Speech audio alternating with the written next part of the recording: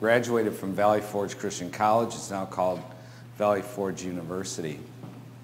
So anyways, it's a treat for me and my wife to really be back out here, and we're going to spend Monday here reminiscing about our years together long ago. But me and my wife have been married 40 years, and we have 11 children and 27 grandchildren. And the church I pastor is Mercy Seat Christian Church in Milwaukee, and I've been pastoring there for 34 years. So from time to time I think about, if I didn't pastor, where would I go to church? Because as you know, the state of Christianity is really awful in America right now. And I get contacted by people from across the country who are looking for a good church. It's really in a bad way. And so I want you to know how blessed you are, because like when I was listening to that sermon this morning, your pastor is one of the few men who I know, if I quit pastoring, I could actually sit under his ministry and his preaching. You have a gem here, and you should be thankful to God for it, because my heart breaks for the church in America right now. It's really a sad state. So when you have a man like this, you need to thank God for him. And may he build a great thing amongst you all here. But, when it comes to love, he was talking about love, I always tell people, if you divorce the ethic of love from Scripture, from God's Word and His law, you can use the ethic of love to justify anything, including two men or two women marrying.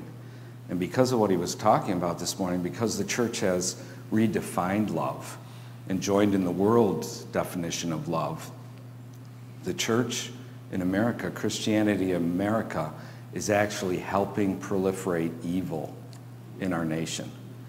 When I realized that several years ago, it was a hard thing. And to see how the churchmen have so failed in our country that they're actually aiding and abetting the evil that's going on in our nation. So when you hear faithful preaching, it's a goodness to the heart. The topic I'm talking to you about when it comes to the Magdeburg Confession, it comes under what's known as Reformation resistance theory, or Protestant resistance theory. That's what scholars label it as. And I learned a long time ago that people love theory, but they hate application.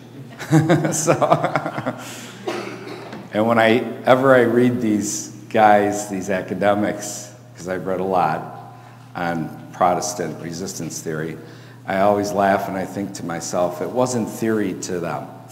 They actually lived it. They actually applied it in time and space.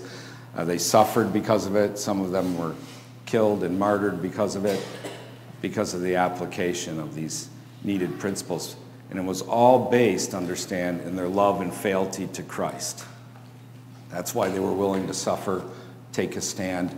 Our love for Him and His word and law is what gives us the grit to stand against the evils, the idols, the tyrants of our day.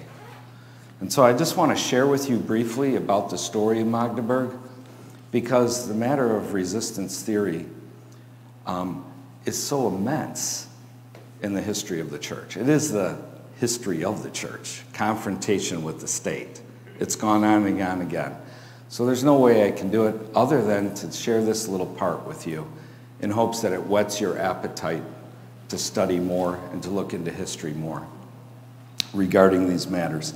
And so I hope it actually does that. So in April of 1550, the ministers of Magdeburg, Germany, issued their confession in defense of the pastors and other ministers of the Church of Magdeburg. It was signed by 9 ministers, all 9 pastors. There were 9 different churches in the city of Magdeburg. Understand, Magdeburg was a massively large city. It had 30,000 people. It had the biggest walls of any city in the entire empire, in all of Germany. So this is the actual cover from the original 1550 Magdeburg Confession. They called it the Confession and Defense because the ministers in Magdeburg were being attacked, strange as that may sound, right, by all the other Christian churches in the area. Why were they being attacked? Because in 1546, Martin Luther died. And when Martin Luther died, Charles V, the Holy Roman Emperor, he decided to make his move to crush the Protestant Reformation. God, by his providence, had preserved Martin Luther's life, which I'll talk about in a minute. And he had also, in his providence, kept Charles V from being able to destroy the Protestant Reformation early on, back in the early 1520s. He had troubles numerous times from the Muslims invading, and he had to fight battles there, and he was also had to fight a battle with another foreign nation. God used all that so that he couldn't focus on crushing the Protestant Reformation. So 1546 comes, and he's like, this is it. We're going to crush it now. So he issued his, what's known as the Augsburg Interim. So the Augsburg Interim declared that all Protestant lands are to be brought under Roman Catholic rule, belief, and practice. There were some ministers and Christians who refused to go along with it. Some of them were actually killed. Some fled out of the country. But there was only one city that actually stood in defiance of the emperor, and that was Magdeburg, Germany. It's the story of a city that defied an empire, and they won. So these three guys here, the one in the middle is Martin Luther. The one on that side is Peter Melanchthon, who was Martin Luther's kind of the guy who took over after Martin. And this guy over here is Nicholas von Amsdorf. All three of them were best of friends. Nicholas von Amsdorf, who's the first signer of the Magdeburg Confession, he was with Luther at Wittenberg. He was with Luther when he posted his 95 Theses. He was with Luther all the way on the trip to Worms, Germany, where he was tried as a notorious heretic, and all the way back from Germany, from Worms, Germany. So this guy here, Nicholas von Amsdorf, saw the inner position of the lesser authorities in 1521. Remember, after Martin Luther was tried as a notorious heretic, he was able to go back to Wittenberg. And why was that? It was because he was under safe conduct of the emperor. When you're under the safe conduct of the emperor, it means the emperor cannot assault you, kill you, molest you in any way. He was able to come to Worms in order to defend his position, unmolested. After the trial was over, there was still 14 days of safe conduct allotted to Martin Luther. So Martin Luther was therefore free to leave and go back to his hometown of Wittenberg, which he knew then he would be arrested and put to death within the next month. Before he left, however, the Catholic hierarchy went to Charles V and they said to him, kill him now. Don't let him leave, kill him now. And Charles V responded by saying this, I will not blush like Sigismund. And what he was referring to was this guy here. He was the Holy Roman Emperor 100 years earlier. And 100 years earlier, remember John Huss? He was brought to Constance, Germany under safe conduct of the emperor, talking about Emperor Sigismund. And instead of Sigismund giving him safe conduct, when Huss arrived, he immediately arrested him, because the Catholic hierarchy wanted him to, threw him in a dungeon, deplorable conditions. He was in there for 6 months. He was brought out, given a kangaroo trial, and then burnt at the stake in Constance, Germany. That was the biggest black mark on Emperor Sigismund's entire career. Many of the Catholics hated him for it because he had given his word. So it was such a black mark on Sigismund that 100 years later, when the Catholic hierarchy tells Charles V, kill Luther now, he responds and says, I will not blush like Sigismund. So understand this. If it had not been for the martyrdom of Huss 100 years earlier, Martin Luther likely would have been put to death in 1521. And it shows us how God has different things for each of us, amen? You know, and he does.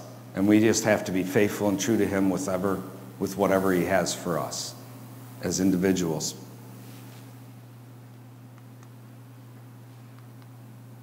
Now this guy is Frederick the Wise, the Elector of Saxony. When Luther was coming back to Wittenberg, they had to go through the city of Eisenach, Germany. And when he was there in Eisenach, Germany, Nicholas von Amsdorf's with him. All of a sudden, Luther is attacked and taken away. It was a feigned abduction by this guy, Frederick the Wise.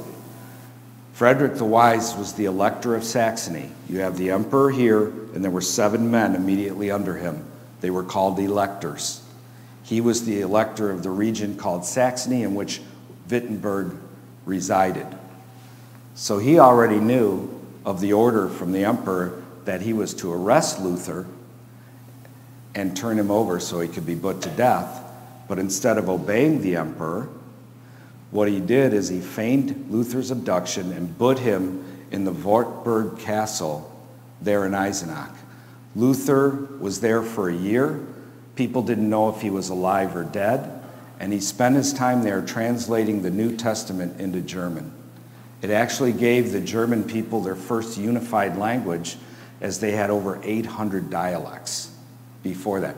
So they got a unified language from the Word of God in the midst of the interposition of a lesser authority. So understand, this is all important to what's happening here with the production of the Magdeburg Confession. In 1521, Nicholas von Amsdorf saw the interposition of the lesser authority with his own eyes, the interposition of Frederick the Wise. And by the way, Nicholas von Amsdorf was thought very well of. Let me get this here. Nicholas von Amsdorf, and by the way, there are no pretty pictures of Nicholas von Amsdorf. Whether he was young or old, the paintings we have, he looked awful. In 1524, Martin Luther thought so highly of him. Magdeburg was the first city to embrace the Reformation. Luther said, we took it without firing a shot, just by being faithful to the word and gospel. And he thought so highly of von Amsdorf, Luther put him in the pulpit there. Katie von Bora, by the way, who you may recall married Martin Luther. Before Martin Luther was anything to her, she told friends that there's only 2 men on the planet that she would consider marrying, and that was either Dr. Martin Luther or Nicholas von Amsdorf. She thought highly of him also. He's actually buried at the Church of St. George in Eisenach, Germany. And Katie von Bora is buried in the church at Torgau, Germany. If you could ever go to Germany, you would love the history there. You can do all the history of Protestantism regarding the Reformation. It is phenomenal. And my wife, I don't know what happened to her, but she was around here somewhere.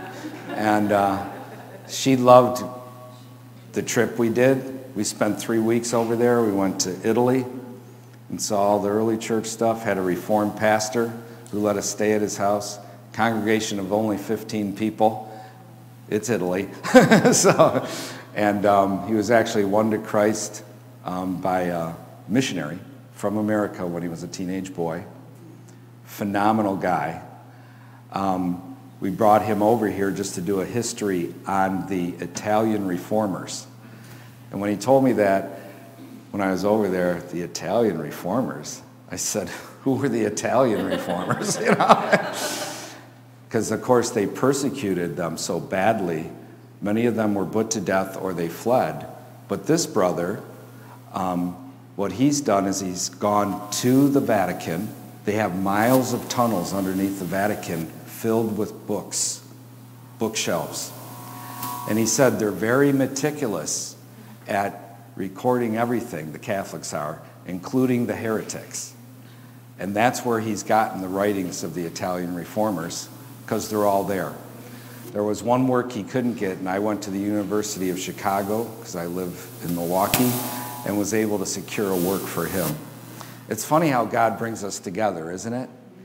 And when we were going overseas for 3 weeks, me and my wife, because we delivered a copy of the first English translation of the Magdeburg Confession to the mayor of Magdeburg, we were going to cut off our Italian part of the trip because it's so expensive.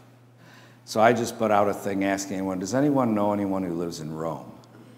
And someone who knew someone who knew someone who knew someone knew him. And he said, come on over, you can stay at our house. By the way, they say that all of us are only 6 people deep from meeting anybody on the planet. I don't know if it's true or not, but I made it to a guy in Italy in 4. So worked out pretty good. And so he took us on a truly Christian trip while we were there of the history of early Christianity for a day, me and my wife. It was phenomenal. Again, the history over there is so rich. We went to the Czech Republic also, and we saw all the battlefield where Siska the One-Eyed fought the Holy Roman Empire. Most people don't know that after Huss was killed, put to death, martyred, the Hussites fought a 15-year war with the Holy Roman Empire, and they won. And it was done under the leadership of a nobleman named Shishka the One-Eyed. Phenomenal history. And after 15 years of fighting, they won their freedom 100 years before everyone else from being under the boot of Roman Catholicism. So these are important matters. If you learn about Shishka, it's tremendous. He was a Christian man. They have a museum in Tabor, which is about an hour south of Prague. These battles he fought were usually around Prague. Prague was, when the battles were fought there, the first time the first battle took place, there was 40,000 Hussites and 125,000 men. Sigismund had 125,000 men. And the Hussites slaughtered them. So 2.5 years later, Sigismund came back with 250,000 men. The Hussites still only had 40,000 men, and they slaughtered them. The Hussites won every battle. In the end, they won their freedom from Roman. It's a tremendous history and story. I know I'm switching what I'm supposed to be talking about. But anyways, it's just a tremendous, tremendous history. The battles that were fought, he was one of the top guys, top military strategists the planet has ever seen, Shishka the One-Eyed. And he was a Christian brother. When me and my wife went there, I went up to the guy at the hotel when we got to Prague, and I said, where's the big statue of Shishka the One-Eyed sitting on his horse? And because I've done lectures off that, you know. And he goes, who? And I go, so he goes, well, there's this mall area about 2 miles away you can walk to. And so we walked there. He said, there's a big statue there. Maybe that's what you're looking for. Well, we got there, and there was a big statue of John Huss, which, okay, that's cool. And I wish I could have spoke Czech when I was there. I could speak Czech. My heart was moved so deeply. They're a very secular nation, and yet they have, like, I was never into architecture. I see the importance of architecture since going to Europe. They're all secular, rejected Christianity by and large, and they have Christian architecture all around them. And they know nothing about Christ and Christianity. And I walked up to some policemen, and I said, do you know where the statue is of Shishka the One-Eyed sitting on his horse? And they're like, who? So me and my wife were all bummed out. We're like, man, how are we going to figure this out? So in the morning, I went up to the guy at the hotel. Of course, there's a new guy there, and he's sitting there writing something. And I walked up, and I said, Do you know where the statue is of Jan Žižka sitting on his horse? And the guy didn't even look up. He just places his pen down, and then he puts his hands like this, and he looks up at me and he says, "You Americans, you come here for food, for architecture, but you're the first one to ever ask me about my fellow countryman, Jan Žižka." Me and him were like, we still have each other's emails connected right away. My wife walks away. She knows this is going to be a long conversation. So we end up finding out how to get up to this statue, and you literally have to walk up a mountainside like 2.5 miles. I was 53 at the time, and that's why I went when I was younger over to Europe. I said, I don't want to be one of these old people who doesn't make that trip, right? And, oh, there's my wife back there. So anyways, when you come around the bend, as you're walking up this thing, you see the statue. Now, I always pictured the statue about being 15 feet tall or something, you know, maybe 20 at the extreme. The base of the thing is 35 feet tall. The statue itself is another 30-some feet tall. And you know who put it there? The communists. When the communists took over the Czech people, they wanted them to forget about Christianity. And part of doing that was to make a hero out of Jan Žižka and build this massive statue for him. And the communists are so stupid, they didn't realize that Jan Žižka had everything to do with Christianity. You know, so history's important. So anyways, I go running towards this statue. My wife's behind me, and I'm yelling over my shoulder, "Can you believe the size of this thing?" And I'm running and running, and then there's steps that actually go up the base to the statue itself, and I'm yelling the whole time to her, and I come around the bend, I get up there, and here's like 15 or 20 Czech students, college students, all smoking dope. And they're all looking because they've heard me yelling like, "Oh, it's a crazy American." You know, it's like, so anyways, I run up to them and I say, "Can you believe the size of it?" And, you know, they're all just looking at me, and they got a big kick out of how I pronounce Jan Žižka because I wasn't pronouncing it right and all that kind of stuff. And so I told them a story, my first story about Jan Žižka. And within 5 minutes, all the dope was put out, and they're all gathered in around me. And my wife knew it was going to be another long conversation and walked off. And I was there with them for 45 minutes, and they were just spellbound. And they're like, "You know more about our country than we know." They all spoke English because they were college students, so I was able to speak to them. And it was just a phenomenal time to point them to Christ and bring Christian history to them. It was a goodness. So anyways, Sigismund was defeated by the Hussites. And so here we are. It's 1546. Melanchthon goes along with the interim, and Nicholas von Amsdorf doesn't. He takes the stand at Magdeburg. And the reason they call it the Confession in Defense of the Pastors is because most of the other evangelicals, that's what they were called then, opposed the Magdeburgers for what they were doing. And so they wrote the confession as a defense of not only of their faith, but also a defense of the actions of their magistrates.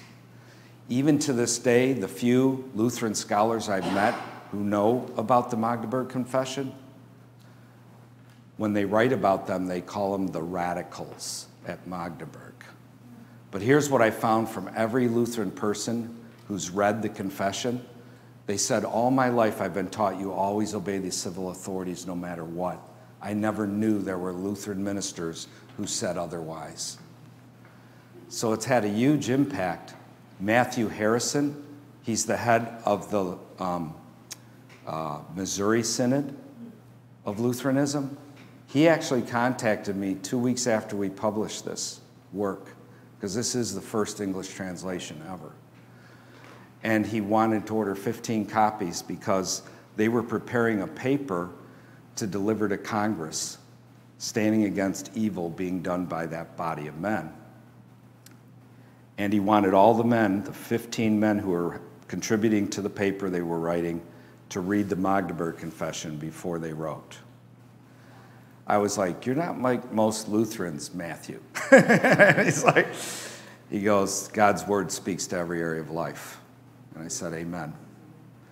And so he immediately became a proponent of getting word out about the Magdeburg Confession to Lutherans.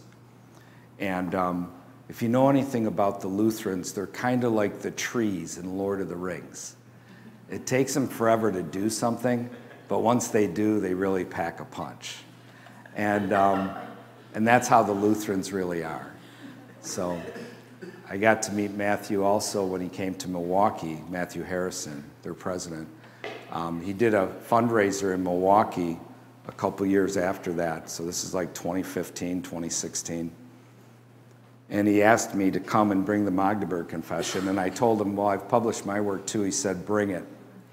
And we set up the books. Hundreds of people were there, not one book sold before the thing. He asked me and my wife to sit at his table, and there was a state senator sitting there too, who I had been wanting to talk to about the doctrine of the lesser magistrate, talk about God's providence, right? And then to hear him talk about the Magdeburgers as a Lutheran was such a blessing to me. And when he was done, there wasn't a book left. They bought every single one. So it's had a huge impact on the Lutherans. Most people think that the doctrine of the lesser magistrate is a Reformed doctrine, but it was actually first established by Lutheran ministers and then picked up from there by the Reformers. Christopher Goodman, who was a protege in England of John Knox. Of course, John Knox himself wrote the foremost treatise on the doctrine of the lesser magistrate in his 1558 Appellation to the Nobles of Scotland, in which he cited over 70 passages of Scripture to show that the doctrine is sound in the Word of God. I view it as the foremost treatise ever written on the doctrine of the lesser magistrate. It's a phenomenal work. For those of you who don't know what the doctrine is, it's simply this: when the higher ranking civil authority makes unjust or immoral law, policy, or court opinion, the duty and right of the lesser authority is not to obey, and if needed, to actively resist the superior authority. So get that. When the superior authority does evil, acts lawlessly, the duty of the lesser authorities is not blithe compliance. It's what we call interposition. And they're to use their office, their lawful office, to stand in interposition between the tyrant superior authority and the people who they want to oppress. Very important. So this doctrine was first formalized in the Magdeburg Confession. And where should I go from here? Let's get back to our story. There's Sigismund. There's the Wartburg Castle. Me and Claire actually went there too. Me and Claire are talkers. We like talking to people. It was the only time in our 3-week trip when we were over there that it rained, and we got stuck in the gateway with about 200 other people because it was pouring out. And so we started talking to someone. We had a great class there, right, Clara? And it was funny because the people there said the same thing the Czech people said. You know more about our country than we do. And they said, one of them said this to me, he said, you know, you talk like a Wittenberger. You should go over there and talk to them. And we had already been to Wittenberg, and it's true. The impact Luther and those men had all those hundreds of years ago, I'm telling you, is still there in that city. It's pretty astounding. And even the other Germans view them as differently because they've held on to their Christian faith much more so than the rest of secular Germany. That's Charles V when he got old. We all get old, right?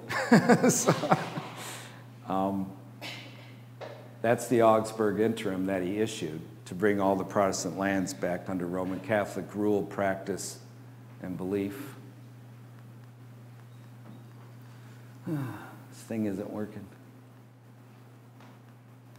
Am I going the wrong way, or is this thing not working? Yeah. Okay, that's von Amsdorf when he's old. He actually did kind of look better when he was old than when he was young. So Nicholas von Amsdorf taught these magistrates from his pulpit for over 20 years. And so when Charles V was doing what he was doing, they immediately knew what their duty was. And they defied the emperor. And Nicholas von Amsdorf and other men wrote the Magdeburg Confession in order to show from Scripture and history that their magistrates were right to defy the emperor. The work is now available in English. When I was preparing my work on the Doctrine of the Lesser Magistrate, I kept running into scholars who would refer to the Magdeburg Confession as the first time the doctrine was ever formalized. It's seen in the Old Testament, it's seen in the New Testament, talking about the Doctrine of the Lesser Magistrate, interposition. It's also seen in non-Christian, non-Jewish nations, showing that it's natural to man. It's seen throughout the history of Western civilization. But this was the first time that Christian men formalized it and showed from Scripture and history the truth of this doctrine, and then the other reformers furthered it from there. Knox, Goodman, Mornay, Beza all wrote on the doctrine. And both John Knox and Theodore Beza referred to the Magdeburgers and gave honor to them for bringing the doctrine of the lesser magistrate first.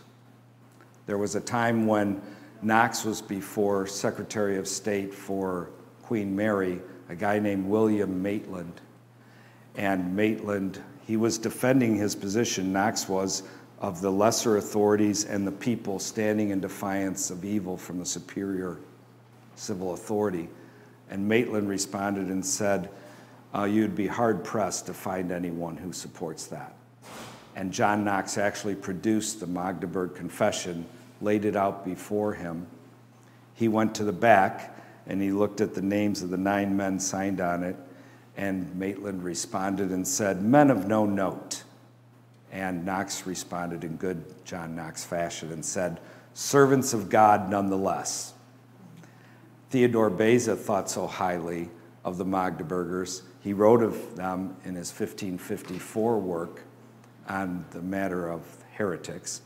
And when he published his magnum opus on the right of magistrates in the 1570s, he actually published the work first under the title of The Ministers of Magdeburg, Germany, because if he would have took ownership for it at that time, he could have been put to death.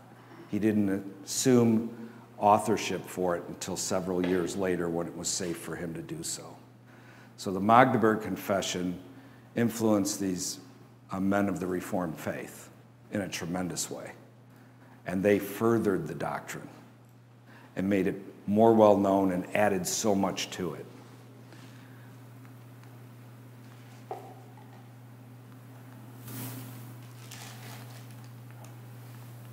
There's John Knox.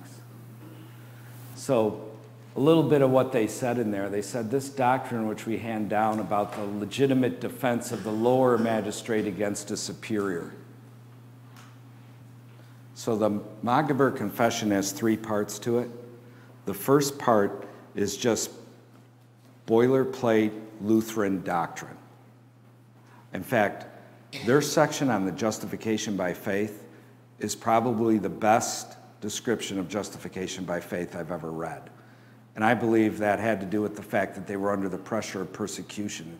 That can act as a great crucible at times to really strengthen and lay out your thoughts. The second part of the, let me go back here. Oh, maybe I won't. The second part of the confession is this, and that's where they teach the doctrine of the lesser magistrate. And the third part is where they put out a warning to the people, and it's rich. Read the third part because you get to see what men are up against. And Pastor Matt addressed it a little bit today. You become the bad guy. If you stand true to Christ and the rest of Christianity is faltering, you become the bad guy. And their writings on that are so good. But on the second part here, they said, we will give from our churches the greatest possible number of men who, if they are able to enjoy their own religion through you, will declare their obedience toward you in all owed and upright duties and loyalty without hypocrisy, perhaps more than all those whom you say are obedient to you. This is an important point. We're Christian people. We're good for society. We actually obey the laws of the land. We actually work hard and help the economy. And when civil authority abuses its authority, we are also a goodness to society. Because our love is to Christ first, we're willing to take suffering upon ourselves because our fealty is to him first. And that acts as a check against the evil of the superior of the civil authority. It gives the civil authority an opportunity to notice their evil, their sin, and repent of it. And it also helps the whole of the culture not come under the draconian tyranny of the civil authorities. And that's what they're talking about here. They made it perfectly clear the only reason they weren't obeying is because he was going against what Christ commanded. And like in my talk this afternoon, I'll be talking about the 2 times that you can go against the civil authorities. One is when they make law contrary to the law and word of God, and the second is when they exceed the limits of their authority. So they called the idea that we're always to obey the civil authorities. You know, you've heard everybody tell you that for years. Romans 13, we always obey. They called that an invention of the devil. I always like reading men from that era because they just talk like men.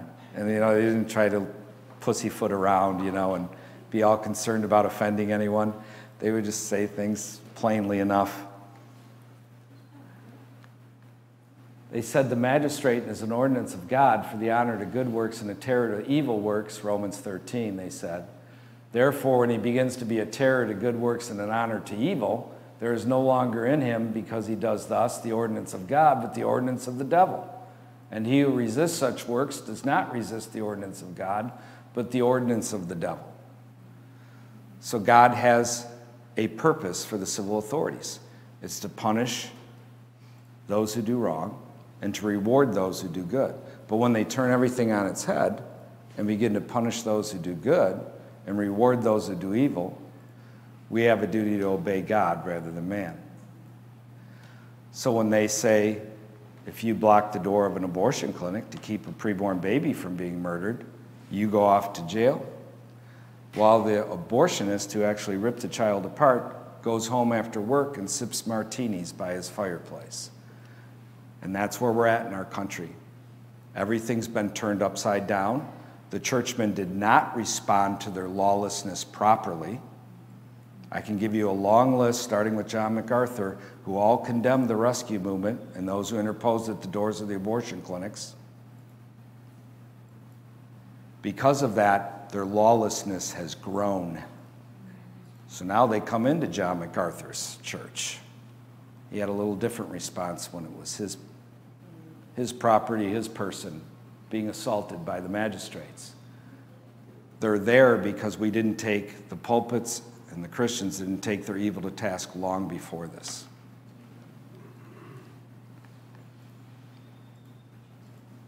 They said, therefore, if now the leader or Caesar proceeds to such a height of insanity, only in that order of natural knowledge which governs the society of civil life in uprightness, that he abolishes the law concerning marriages in all chastity, and himself sets up a contrary law of roving, unclean lusts, to the effect that the wives and daughters of all men are to be prostituted, and if he himself defends and prosecutes this law with force and arms, so that certain death is laid down as the penalty for those who resist or fail to conform, in such a case, doubtless, no clear-thinking person would have any hesitation about the divine right and commandment that such a leader or monarch ought to be curbed by everyone in his most wicked attempt, even by the lowest of the lowest magistrates, with whatever power they have. The lowest of the lowest would be like policemen in our day. Okay, they proffered this as an example because they showed that there's 4 levels of tyranny. And the first one is you just appeal to the authorities. We forbear, right? We try to forbear when we can. We should anyway. And we try to correct wrongs. They go through the 4 levels. The 4th level demands immediate interposition. The evil is so horrendous, it must be stopped immediately. You know, like murder, like murdering the preborn, or like homosexual marriage. They didn't proffer homosexual marriage as an example because it would have been completely foreign to the minds of people back then. So they used this example. The civil authority says your wife and your daughters can be used as prostitutes, right? What is the duty of the lesser authorities? To obey the king, to obey the superior authority, or to interpose and stand in defiance of what they're doing? That's the example they use, and I thought it was kind of prophetic that they used an example about marriage, given the state of a marriage in America today, where we even have so-called homosexual marriage. They said, this is being done by our highest magistrates. They are attempting to abolish by force the true knowledge of God among us and all men for all posterity. And that's exactly what's going on today in America. The magistrates are doing the very same thing. And think about it. The churchmen have aided and abetted them in accomplishing their evil. You have to understand, 95% of churches in America closed their doors when the quote-unquote pandemic took place. Not only did they close their doors, but thousands of them took money from the federal tyrant. Over $12 billion has gone to Christian churches and Christian organizations who closed down, and then when they reopened, followed masking, 6 feet apart, putting a little slimy stuff on your fingers. They actually not only played the traitor, but they played the prostitute. I'm talking about the churchmen. And if you know anything about the history of the churchmen is they'll block the door to keep the state out. Now the state's blocking the door to keep the churchmen out, and they comply, and then they take money to get rewarded by the tyrant. I already knew American Christianity was in a bad state of affairs. I had no idea how really bad it was till this all happened. I've wept for our nation and for the church more times in the last 2 years than I have in the last 20 years before that.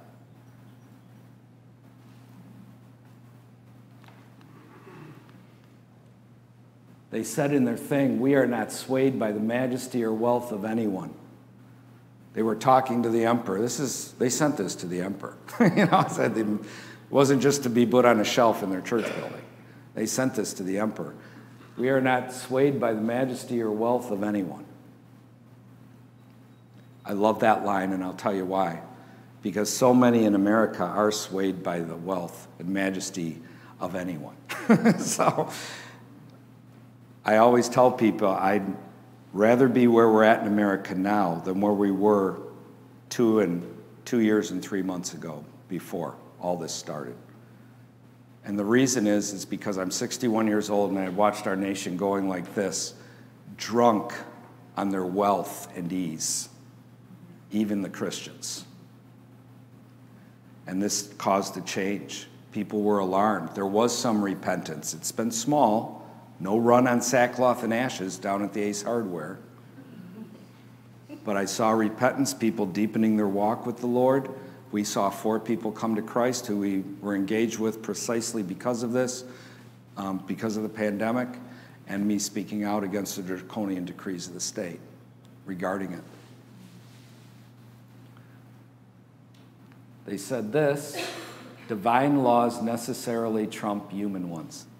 So God's law is the objective standard to which all men and all governments of men are accountable. You do understand that, right? God has established 3 great governments, family government, church government, civil government. They're meant to produce within the individual the 4th great government, which is self-government. Within each of the 3 great governments, you have positions of authority. All the 4 great governments have their own roles, functions, duties, and limits. When it comes to the civil authorities, the authority that anyone possesses within any of those great governments is what we call delegated authority. In other words, they get their authority from God. Pastor Matt mentioned that in his sermon too. So when the civil authorities are delegated authority from God, they have a duty to govern according to his rule. John of Salisbury, who wrote Polycraticus, defined a tyrant as someone who, as a civil magistrate who no longer follows the law of God. He's made himself a tyrant. He's introduced tyranny into the land. Most people know nothing of this. We have to bring this to people. This thinking has to be brought to the churchmen, to the magistrates, and the people of America. Not every last person. That isn't going to happen.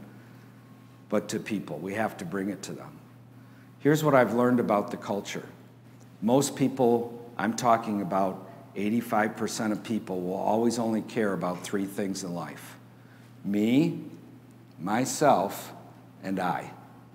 That's all they'll ever care about. It's about 15% of the people who determine public policy in a nation, whether for good or for evil. And it's important that we as Christian people speak to civil government matters, because God's word speaks to all matters of life, including civil government matters. And because Christians have abandoned the realm of civil government, wicked men have filled the void and made their worldview law, policy, and court opinion. And as you can see, it's not gone good. It's a complete insane asylum at this point. So divine laws necessarily trump human ones. His law is the higher law to which all men and all governments of men are accountable.